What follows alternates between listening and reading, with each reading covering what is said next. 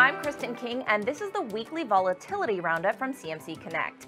Last week's call from the Federal Reserve that markets should be looking for 3 rate cuts in the year ahead served up some broad-based influence in terms of price action. One clear standout was the green energy sector, a cohort of stocks which had been left struggling of late as a result of rising borrowing costs. CMC's proprietary basket of 18 U.S.-listed companies covering the renewables industry saw its underlying price add close on 20% following the Fed's statement. 1 week vol on the basket printed 70.76% against 54.32% for 3 months.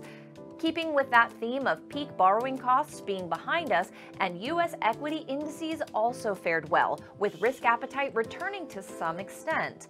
The standout here was the smaller cap Russell 2000 index, where the proverbial shot in the arm from the Fed was sufficient to turbocharge the Santa rally we have already seen emerge and deliver gains of around 8% in the run-up to the weekend break.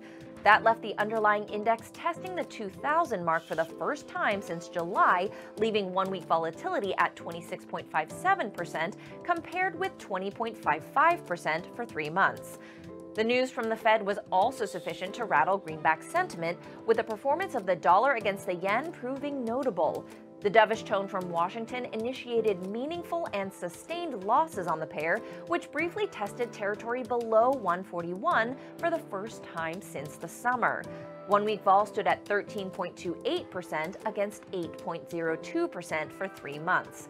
And sugar prices also remained in focus, but this was a case of the market appearing to draw a line, at least for now, under the trend of steady selling which had been ongoing since late November and resulted in, at one point, a 25% sell-off for the underlying asset.